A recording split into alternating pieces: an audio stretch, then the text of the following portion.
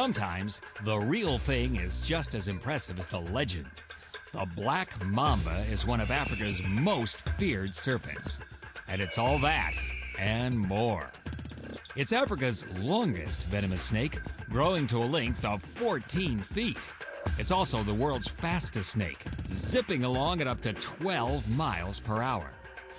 Its head is often described as coffin-shaped. And for many in Africa, this snake is synonymous with death.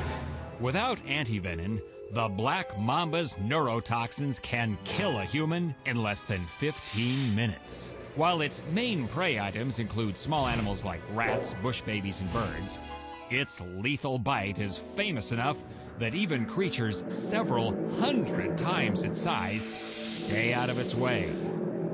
The mamba hunts by day. It's not afraid to show the black interior of its mouth and scare the daylights out of this herd.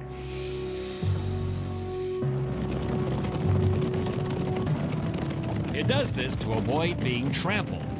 All it wants to do here is clear a path. And the strategy works perfectly. Wouldn't you love to scare people like that? Sure would make getting through rush hour easier. And for those of you who've seen enough nature documentaries, you know what this means. Bush squirrel versus mamba. Squirrels are one of the black mamba's favorite meals.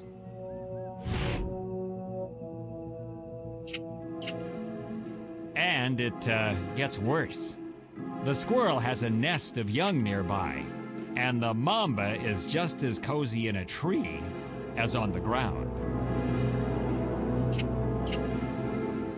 The mamba uses sight and scent to seek out its prey. It has the squirrel and its nest zeroed in. The mother stays away, but as for saving her babies, there's not a single thing she can do. But we can do something.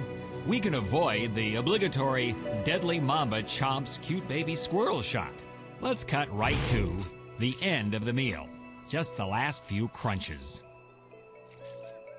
I hope you appreciated our discretion. Just be glad as a human you'll probably never encounter one of these elusive yet aggressive snakes.